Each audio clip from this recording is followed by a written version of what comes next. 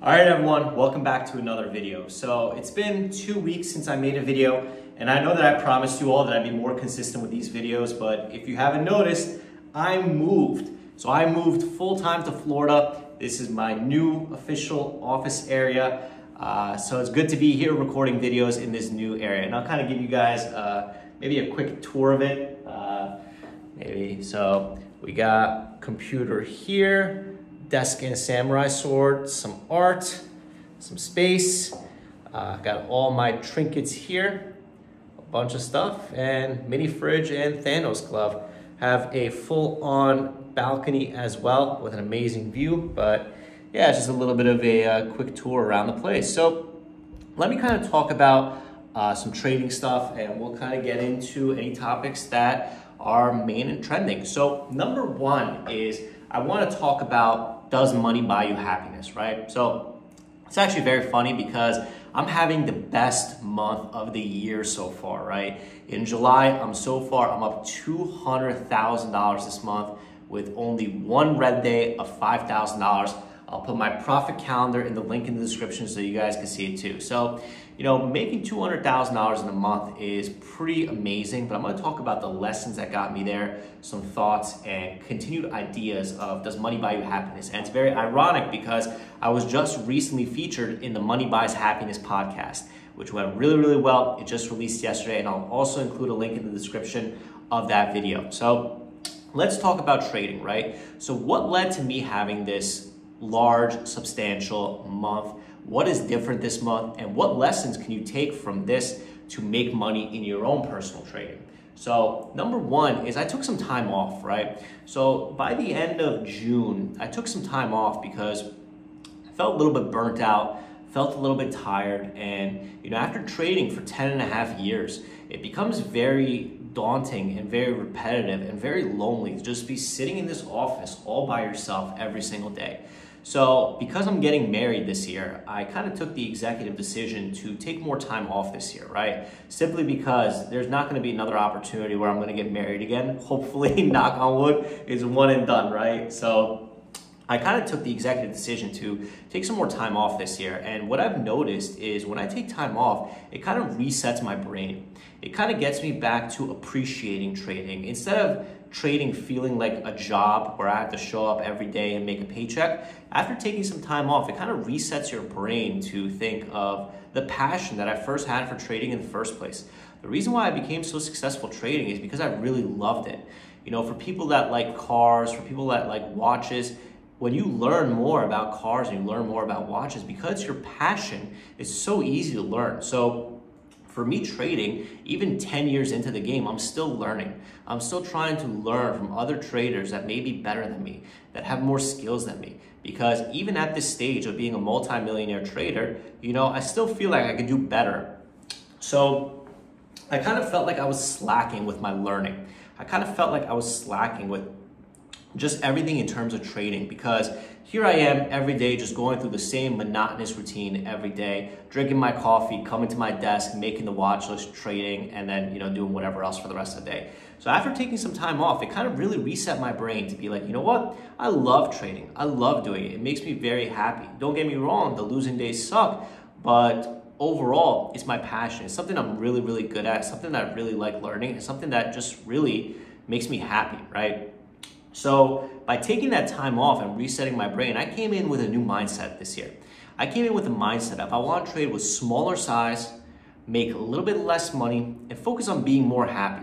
Because as amazing as trading is, and as much as I love it, those red days really do hurt, right? Not financially too, but more emotionally, right? So I kind of came in with the mindset of I want to start July just sizing down dramatically, right? I want to focus on, you know, less stress, less money, and more happiness in my life. You know, I'm nearing 30. I've been doing this for 10.5 years. I've already found success doing it. So I don't want to kill myself every single day trying to make more money, because at the end of the day, I'm doing it because I'm competitive, and there's always gonna be someone that has more money than me anyway. So it's rather ironic that the moment that I stopped sizing up, the moment that I dropped my size and focus on consistency and happiness, is the exact moment that I had the biggest month of the year at $200,000. And you think to yourself, well, Alex, how the hell did you have a $200,000 month if you size down? Well, it's based on the consistency. I had one red day this month of $5,000. One red day, right? And my biggest day this month was $70,000. That was on the Trump assassination day where I went long DJT in pre-market and short at the open. So there's still plenty of opportunities every day. Even today, we had IMNN, which I'll talk about in a second. But just to kind of stay on the same topic is, it was ironic and it really opened up my eyes to the fact that sizing down actually led to me having more profits in my trading. And you don't believe it until you actually see it. Is not only am I leading to more profits in my trading, I'm leading to a lot more happiness in my life. You know, I felt like when I was making a bunch of money trading, you know, over the course of the year, I just felt really sad. I felt really sad because I felt so stressed making that money. It wasn't easy money. It was just really, really difficult for me. And, you know, trading is a career where you can make more money than a doctor, a lawyer, and an engineer combined. And the trade-off is more stress than a doctor, lawyer, and engineer combined. So I was very happy to realize and recognize that this epiphany of taking some time off to clear my head and tell me exactly what I needed to do to get to that level that I want to get to, which is where I'm at right now, right? If I could just continue to stay at this exact same mindset, this exact same size, this exact same trading process, I'm on track to make $2.5 million, right, on the year, which is more money than usual with less stress than usual. It's almost like the holy grail of my personal trading is whenever I size up and whenever I get too aggressive, I get way too aggressive for my own good. I am very risk seeking, right? There's a lot of people that are risk averse, that don't like risk. I am risk seeking, right? Maybe it's in my blood, maybe it's in my family, maybe I was just born, but I like risk. I like, because I know that the more you risk, the more money you can make, right? So it was very, very eye-opening for me that sizing down dramatically is what caused more profits. Now, why does sizing down lead to causing more profits? It's because you're less emotional on the trade. It allows you to be more patient on the trade. It allows you to actually trade the stock rather than trading your emotions. So whenever you're oversized in a trade, your heart starts pumping, you start sweating a little bit, and you're like, you know what? It's not going well, it's not going well. I'm just gonna get out, or I'm gonna add to loser, add to loser, add to loser. But if you're using smaller size, you're more nimble. You know, how many times if you're sized up and the stock goes 10 cents against you, you're like, I'm gonna die. But whenever you have no size and the stock goes $1 against you, you could eat a burrito, you could smoke some weed, you could do whatever you want, right? And that's the thing about trading is you have to find that sweet spot of size that you're comfortable with the stock going a little bit against you without your heart palpitating. And there's a very, very easy way to determine this. The easy way is by trusting your body.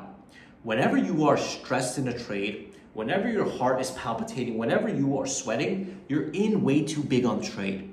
So you have to find that sweet spot of size where your body doesn't start going crazy, right? There's no linear example. I can't say it's 500 shares. I can't say it's 1,000 shares because everyone's risk profile is different. But what I learned from Dr. Brett Steenbarger is let your body tell you when you're at that level. So that's number one. Number two is, does money buy you happiness, right? So, I mean, I'm sitting here, look, let me actually show you this. So I'm sitting here with this goddamn Louis Vuitton Thanos glove, right?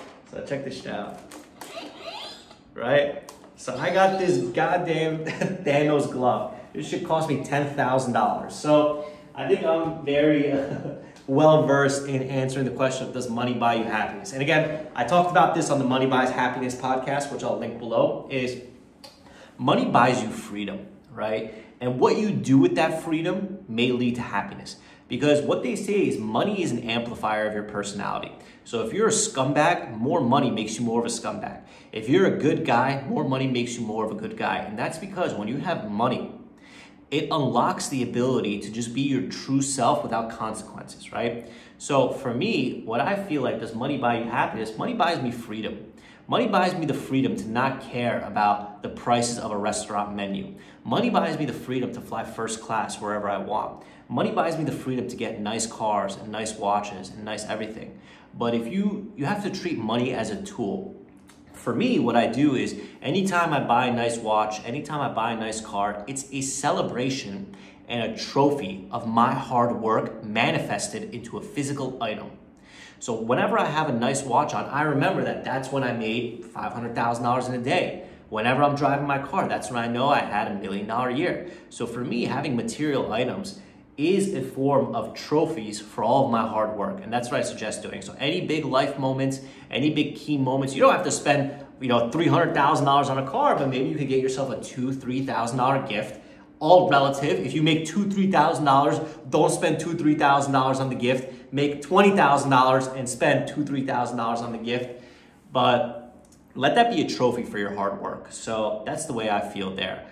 In terms of trading today, we had some pretty good setups today. We had IMNN sell the news setup today, which I kind of underperformed on. So let me kind of talk about that sell the news setup and what that is. So a sell the news setup happens when a stock is running into a catalyst, whether it be pharmaceutical data, whether it be, a spaceship launch, if it's a space company or a tech launch or whatever. So what ends up happening is the stock runs up in anticipation of that news, and the moment the news comes out, the stock reverses because there's no more catalyst. A key example of this year was GameStop with Roaring Kitty. I made a video on that. I'll include it in the description as well. So if you guys remember, Roaring Kitty came out and said that he's gonna have a live stream on GameStop. GameStop went from 35 to 65. And the exact moment that the live stream started, the stock tanked all the way down to 20 because it was anticipated. You buy in anticipation of the news and you sell when the news comes out. Have you ever heard the term buy the rumor, sell the news? So it was the same thing on IMNN today. They released data at 8 a.m. Stock kind of ran up.